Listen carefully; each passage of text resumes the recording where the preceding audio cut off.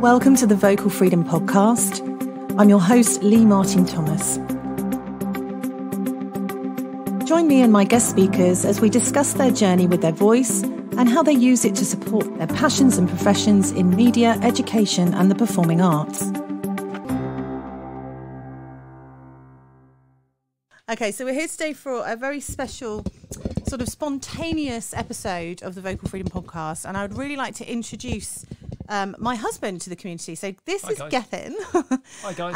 And he's never been on a podcast before, and he doesn't know anything about what we're going to talk about today. So he understandably might be feeling a little bit of a I don't know, what's going on in your body right now? I'm a little bit nervous. You're feeling a little bit nervous? Yeah, I'm a little bit nervous. What does that feel like? Well, I'm just a little bit of a few butterflies because I'm not normally used to speaking about things I don't know much about. So I used to going in things and knowing what I'm going to talk about, and so I'm quite relaxed normally, but I'm a little bit nervous. But no, I'm here to have a chat, and yeah, absolutely. And it's a bit of an experience for me because I don't normally like hearing my own voice. I have it in my head in the headphones at the moment. Yeah, so it's different, isn't it? It's a little bit different. Sharing what you think about things is a trust exercise, isn't it? Yeah, it is. I mean, for me, I'm a bit of a chatterbox when I'm talking about things I either know about or either affect me, like say for example my work or sport, obviously, as you know. Absolutely. And I will talk about that obviously with people who are responding. Yeah. And stuff. It can never be a one-way conversation. But outside of that, I'm not a big chatterbox at all because I don't necessarily think I have a huge amount to say. Now you may disagree with that, but recently been really reflecting on. And one of the things I did want to talk about today is how we are now, 26 years into our relationship. Yeah. And we've been married for 22 years, and it will be 23 next anniversary in June next year. Yeah.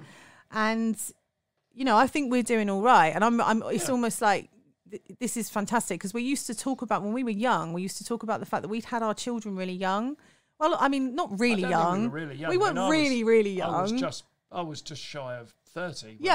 There's 4 years between us, right? So when we first met, the story of how we met is I was still 16 and I lived with my mum in my sort of family home in Wiltshire. But by this point, it was just me and my mum. My older siblings had left and started families, and my parents had split up the year before.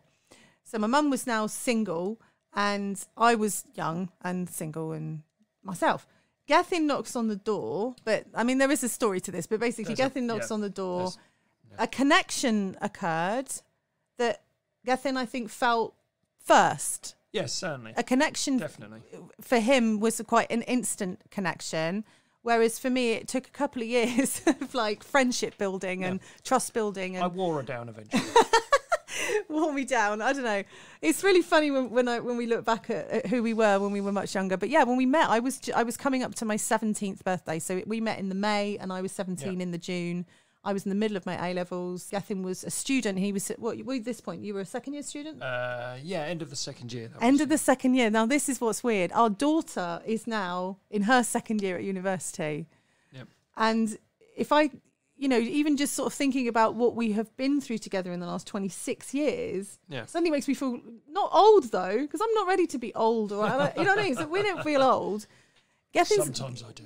We mostly try and look after ourselves, and we've tried to really, I think it's really what I'm really interested in at the moment is looking back. Is actually I'm just about to launch this January, which is called Reset and Manifest, and manifesting what it is you want to achieve. And when I look back about the early conversations we had, even before we got married, about the life we wanted to build together and what kind of things we wanted our kids to be able to do and the opportunities we wanted to deliver to them, and how that motivated us both to work really hard to make that become a reality. We did manifest what we talked about in our early days. And it's just dawned on me recently that we've reached that bit that we were looking forward to, because we were going, when they get old enough and they flee the nest, we'll still be young enough to have a lot of our life left, and by that point we'll be sort of coming towards the end of paying the mortgage off and all that sort of stuff. And we're getting closer to that year. And that's when you how do you feel like reflecting back about our early days and what we wanted and how we've actually managed to manifest that? Well, I think like you, I've probably only just realised I've got myself into a position now where you don't necessarily concern yourself about the next paycheck coming in or whatever it is. We okay, have done the harder years, yeah. guys. I mean, we're not. It's we're all right. You've worked your way up in your career. I'm evolving and working my way in mine in different ways now. I mean, I think my position and my purpose has changed through this year. And that's something that I think for me, the Reset and Manifest that starts on the 1st of January also includes a journey that I'm starting that day. Yeah. So as well as me leading a group of people through this pilot study that I've designed, it's also about myself and my journey. Yeah. And at the moment, I'm in this fantastic sense of anticipation of what's coming only in a couple of weeks from now. Have you got any ideas or thoughts or anything that you'd like to manifest in the future or in 2021? I don't really know, I must admit, but I know that I had to give up doing yoga about, was it 3 years ago, because I hurt my knee at the gym, and I think I tried to go back, but it was just too painful. But I really enjoyed the hour a week that I had when I went to the yoga classes. I really, really enjoyed it. Yes, you worked hard, but it gave you that sense of relaxation and just inner thinking, and just there saying, don't think of anything outside this room. Don't think of anything. Don't worry yourself. You just have to think about you. Yeah. And then you do your practice, and then you have the relaxation, which is the bit I really loved, lying down. But those I used to come out of those and just have a real yeah, absolutely type of feelings. Yeah. You was really, really relaxed after that, and it was great. I really and I do miss that.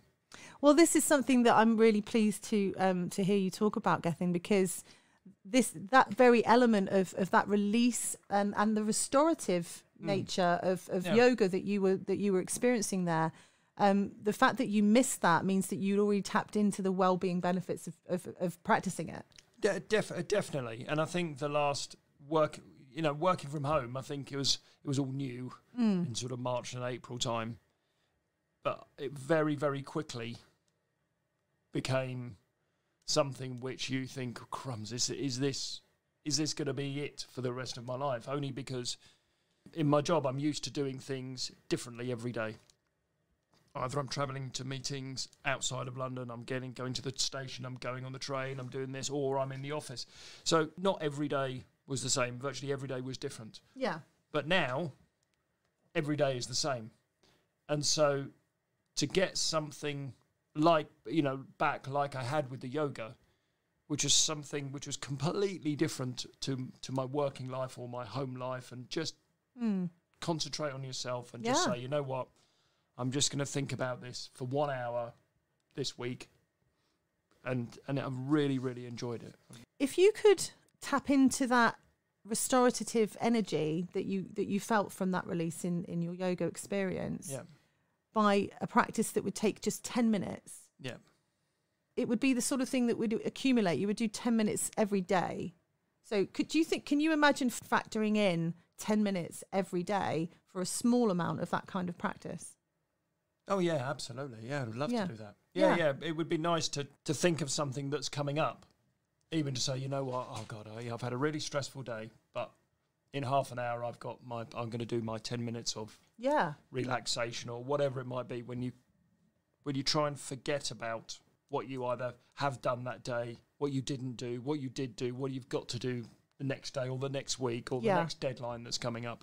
And I think that'll be really good. Absolutely. I mean, what you're describing there with that sense of, and you use the word stress. I've had a stressful day. Yeah, so many people now spend a lot of their physical time in a stressful environment, and that may be because their situations have heavily changed through COVID. They've gone from having a more of a social network with people to becoming very isolated at home. And for some people, we're lucky that we have each other and we have the kids here. Our daughter's home for Christmas now from uni. Everyone's been safe and well. I mean, I have had relatives that have tested positive in other areas of the country, and I have lost one relative, but I count our blessings. I really do. I wake up every day with gratitude, and I'm just so incredibly grateful every day that we have each other and the family. And that, to be honest, is for me, but that's my priority number one. I sort of think that I think we must have done a good job with the kids because they are pretty safe as well. They're not, you know, you see some people are still going out and doing whatever they like, but the kids aren't. You know, they respect that, you know, there are safety issues and they need to look after themselves, and Absolutely. not only themselves but us, and obviously my mum as well, who has joined our social bubble, where she's obviously in her 80s, so would be particularly vulnerable. Yeah, I mean, talking about vulnerability in your case, would you be happy to talk about your COPD? Of course. Okay, so Gethin, could you just describe kind of the journey of that and what happened? I think that it really started because I started getting it started in summers. I found that during the summers, when there were the hay fever season, usually I would get pretty heavy hay fever symptoms. Oh yeah. And then years. And then one year it got so bad that I was actually struggling to breathe. And I remember having to go to the drop-in centre in Colchester when it was open, and I had to go on I can't remember what they're called now. And they go on your face. Like a respirator, a nebulizer? Yeah, a nebulizer. I had to go on they put me on a nebulizer for about sort of 5 minutes and just breathing sort of oxygen and just getting that through. And then since then, and that was probably 6-7 years ago, maybe more, I don't know. From that time, I'd always been given Ventolin inhalers. 14, I think. And that Ventolin inhaler was there as a just in case. Ventolin is a reliever, and the other one she used to have is the preventer. Yes. So you can get like an inhaler to sort of prevent asthma build-up. You do and you one can get that one you do every day, and then one that you do if you're feeling in between.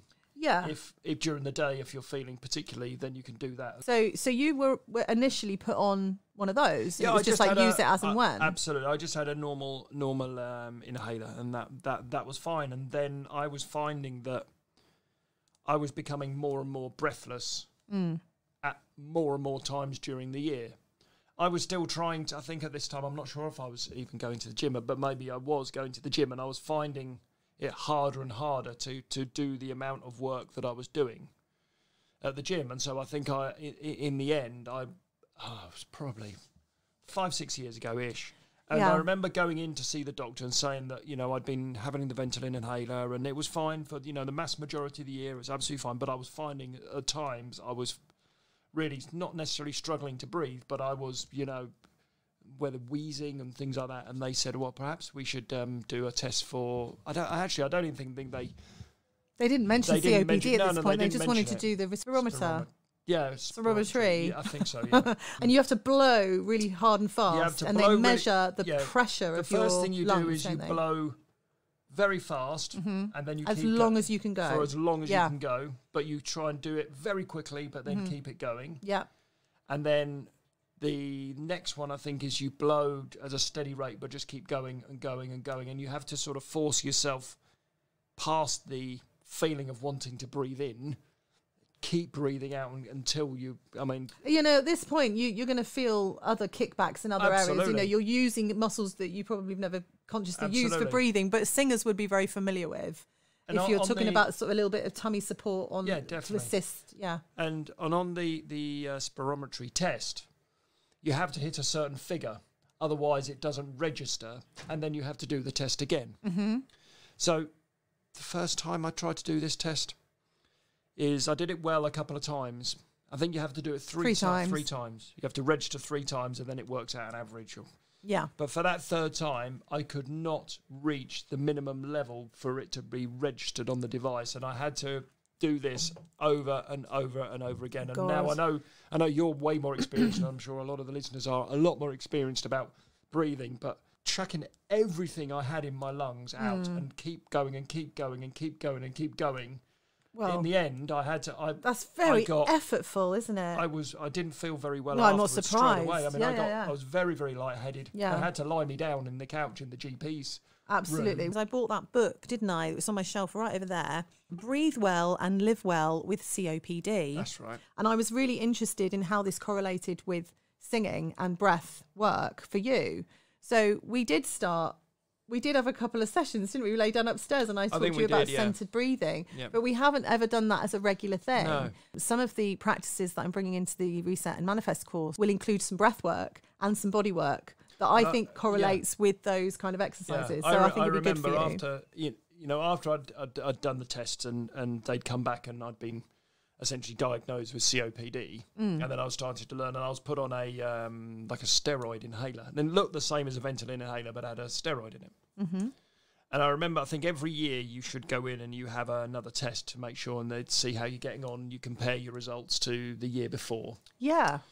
And I remember going in one year and asking you to come with me because I wanted you to see what the test was like, because you had started this sort of practice and knew about the breathing and the I mean, I've been studying anatomy and obviously like understanding the respiratory system is part of my job as a voice teacher, understanding all of that. So I was really interested to go and sit in his appointment and just see the process of what they were asking his body to do and why. Yeah. And what they were testing and how. And I'm just curious by nature. I'm sorry. He asked me to go and I was like, yes. But I remember research. I remember you being, I wouldn't say shocked, but you were relatively surprised about the amount of when I was breathing out and getting that I was going past and keep going, and they were the nurse or the GP was going keep going, and you were looking more and more concerned, and I was probably going redder and redder. Yeah, I was actually really quite concerned at one point, because the keep going, there's only so far you can actually go, and if you and if you go at something with high effort and energy, as much as this man has got the strongest will, the most stubborn streak you will ever meet, in some regards, and very fixed in certain things that you believe in about sport and the way things should be, and and very opinionated. And I think it's brilliant. I think it's really wonderful when someone has a good idea of what they're about. So I'm not making any complaints here. I'm just trying to let people to know a bit more about your character, because obviously I've known your character for so long and who you are and how you work. And the interesting thing for me in inviting you to take this journey with us next year is to find out at the end of the study how this work has impacted your COPD and your perception of your COPD and your ability to get the most from your body. Because actually I think Gethin, although he's been diagnosed with this, day to day, you have a practice you have to do. What's your day to day you have to do in the mornings and the evenings? Well, the inhaler I had before, you had to do in the mornings and in the evenings. Right, but that's changed recently. That's changed now, because the last time I went for my review, they said, why are you taking this? And I said, well, the last... Because you told me to. You told me to. And they said, well, you shouldn't have been on this. You need to be on this. So they put me on this other inhaler, which is a single dose, and you only do it in the mornings. Okay. And it's not essentially it's not a steroid. Okay. But you do that in the mornings, and then you open the little device, and then you breathe that in. Yeah. And then you hold it. I try and hold it for 20 seconds if I can. And it tells you to do that? Well, it tells you to breathe in and then hold. And hold the breath. And then let out slowly. Okay. And I do that once a day. Okay. And that's not a problem for me at all. And do you feel any kind of physical relief after you've done it? No, that's the thing. I don't feel a physical relief when that happens. What do you think it's doing for you? If I'm being brutally honest, I don't know. Okay, that's all right. I don't know, but when I've been doing because I regularly do, so 3 times a week I do HIIT sessions. Yeah. Now, since obviously the gym, I was a member of a gym. I went to the gym to do those classes. They locked down. COVID. So I then started doing them at home, and then thought, well, why am I paying for this gym when I can probably do them at home? So I get up early in the mornings 3 times a week, and I do my HIIT workout downstairs. But I've been doing that now for, I think, nearly 4 years. I think I started going the summer my first summer I was at AWA, which is 2016. Okay. But I remember back then, certainly once I'd got used to it, because it is something you have to get used to. It has to build yourself up to it. But once you get used to it, I was finding I was not a problem. That's fine. No, I'm not really struggling for breath at all. Yeah. But over the years, I have noticed more and more that I get out of breath a lot easier and a lot quicker. Okay. And that's not just in doing the HIIT workouts. That will be doing anything. General stuff. In general stuff, I'll find myself more out of breath than I would be before. Okay. Can you correlate any of that with your levels of stress? I'm not sure. I don't think it's not a connection that you've possibly made. No, I haven't. Because it's a connection I've possibly made, ladies and gentlemen. Thank you for bearing with us here. We're just having quite a very open conversation as husband and wife on air here. But I do want to sort of share with you that my perception is actually that the more stress and sort of seemingly discomfort there is in your working life, the more I see you strive for activities outside of that at home that we enjoy. I mean, we both enjoy taking the dog for a walk and things like that. So, you know, it's really nice to do that. But we both get a real sense of, we can let something go when we go out for a walk. Yeah, definitely. But aside from that, neither of us, especially since lockdown, have really, well, I've been trying to, actually, I have been doing stuff, but we haven't been sort of actively doing stuff that is about letting go of stress. And I think this is what I'm bringing into this practice for myself from the 1st of January, is a conscious amount of time each day to let go of stress.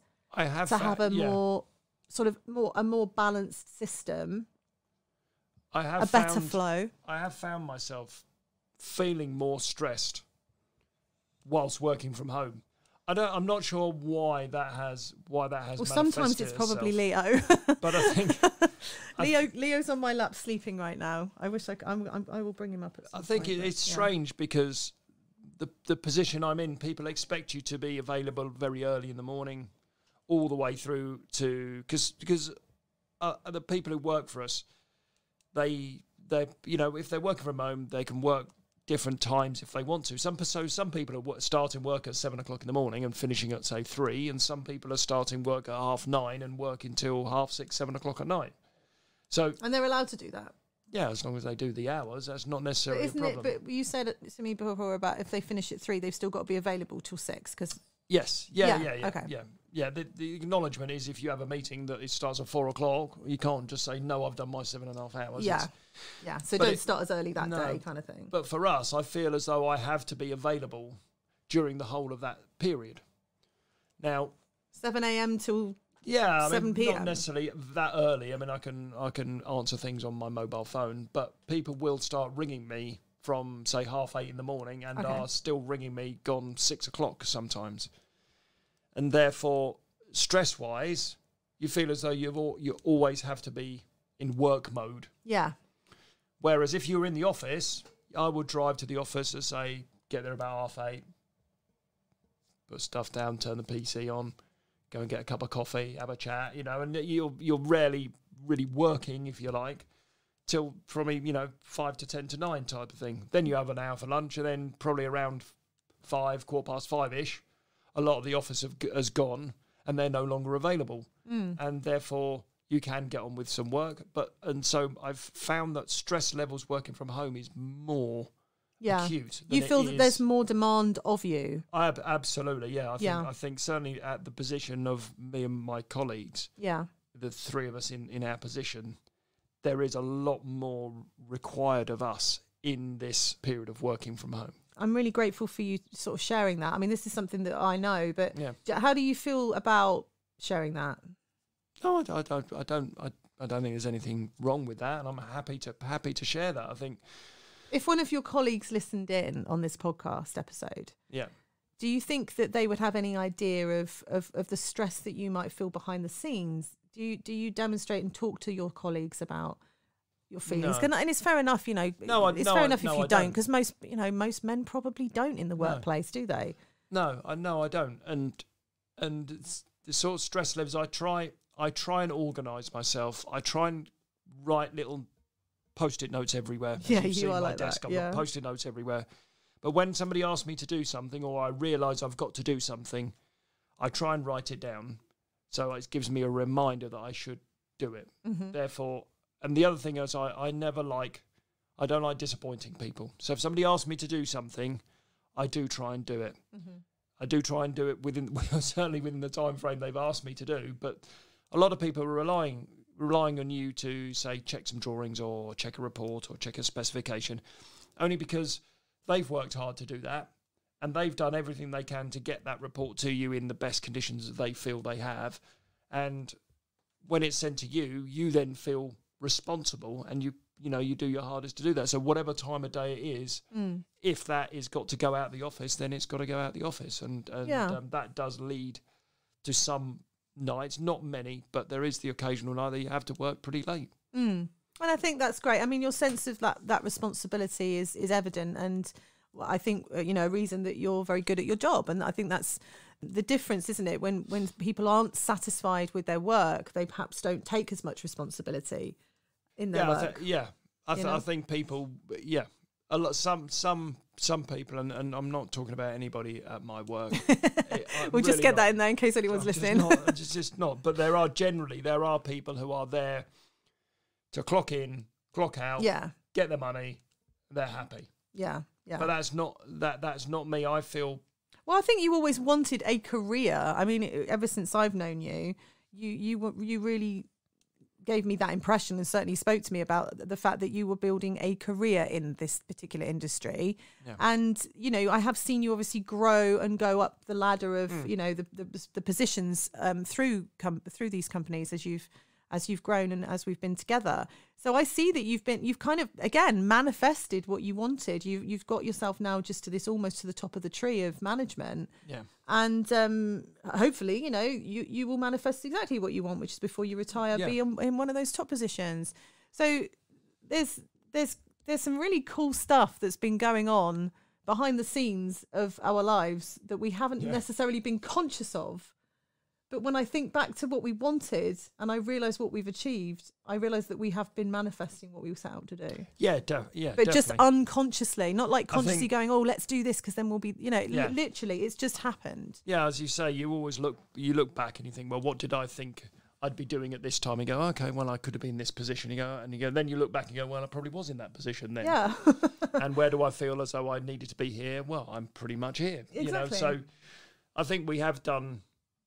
I think we, as you say, we have gone through those stages probably unconsciously without realising that we are pushing forwards. And as you say, we have found ourselves in an enviable position. I don't want to.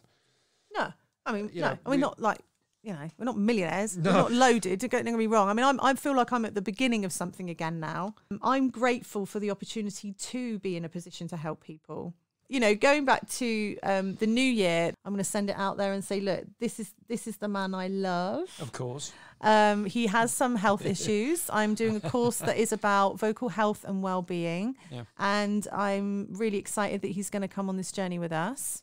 And I'm really excited to see how it will impact his healing and his ability to actually live with his condition and not see it progress any further. If we're feeling that there is some progression and you're noticing it in your working out, then we want to try and, preserve you as long as we possibly can, And, for myself as well, starting the new year is about a new health kick, definitely. But I'm really, really holding myself accountable because I'm sharing the journey with all of you. I'm sharing the journey with you as well. Yeah. So 1st of January, back here, 2 p.m, we will be doing some exercises together. Gethin and I will be showing you. I will be here. I will be here. Be showing you a few things that he's going to be working on.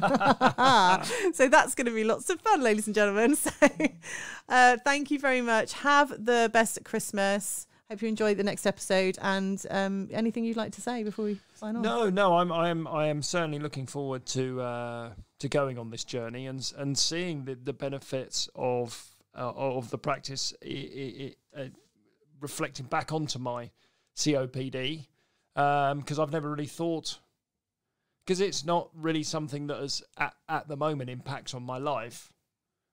It'll be good to do something now, to even a preventative thing for later in life. So no, it'll be good. I'm really looking forward to it. Yeah, and I'm glad you used that word, Gethin, because preventative medicine is part of the study. What we can do to keep our immune systems really strong, what we can do to keep our emotional state and well-being really strong. So we can always be in a really good position to use our voice and speak our truth and speak from our soul, if you like, our center, the real person inside of you. Yeah. And lots of people don't necessarily tap into that. So part of this study is doing that too.